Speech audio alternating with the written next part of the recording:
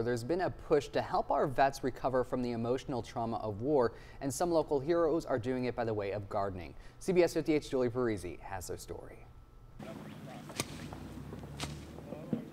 It's been decades since Paul Javen served in Vietnam, but memories haunt him to this day. A lot of flashbacks, a lot of bad stuff going on. Lost the temper, drank a little too much, partied too much, but I didn't care. He says his PTSD is something most people will never understand. At least not like his buddies out here at this community garden. It gives you a chance to be with other veterans who had the same experiences, and that is very important to most of us.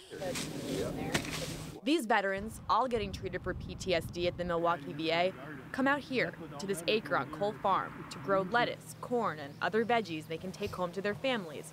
But our garden is not so much about growing plants and vegetables, but it's helping veterans to heal. Rodney Pearsall, a counselor at the VA, says the garden started about 4 years ago. It's one way to try and heal the emotional injuries combat veterans suffer when they get back from war. When they ask us, what are you growing at the garden? We're growing more happiness. We're growing fellowship. We're growing peace. It's hard not to come out here and not be relaxed. It gives me an outlet. In the mornings on Tuesdays, we all meet as a group, which is really great. We get to sit around and talk. If we want to work, we can work. And sometimes we don't do much work. We do a lot of talking. Paul says the talking helps, but sometimes it's about not talking at all. Here, because it's nice and quiet, it's beautiful, you get to think through your problems. You don't have to worry about any threats.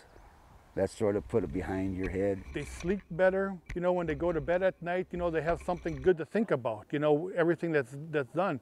For many of them, it's given them a family again. It's hard not to be at peace out here. I think that's what, one of the big things is that it gives them peace. And camaraderie. Some of these guys have been through really bad stuff. They've seen a lot of bad stuff. And it's nice to relate to that. Now, if you'd like, I could bring a frame over there. They'll be fine. The only one brave enough to do the beekeeping out here is Paul. He loves it. If you're sitting at home doing nothing, you're thinking about some maybe combat experiences or something that happened before. And out here, you don't get that. You're keeping your mind active. He ends up coming out here a couple of times a week. So do some of the other guys. Everybody comes out here different. Sometimes it is socialization, because, veterans, they share a lot of things in common. So they talk about sometimes in the military, both the good and the bad. But then too, it's like now they have something new in their life that they're excited to talk about. Paul says he doesn't think his PTSD will ever be cured, but here he's planting the seeds that will give him a happier, healthier life.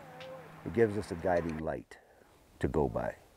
If other guys can make it, then why can't I?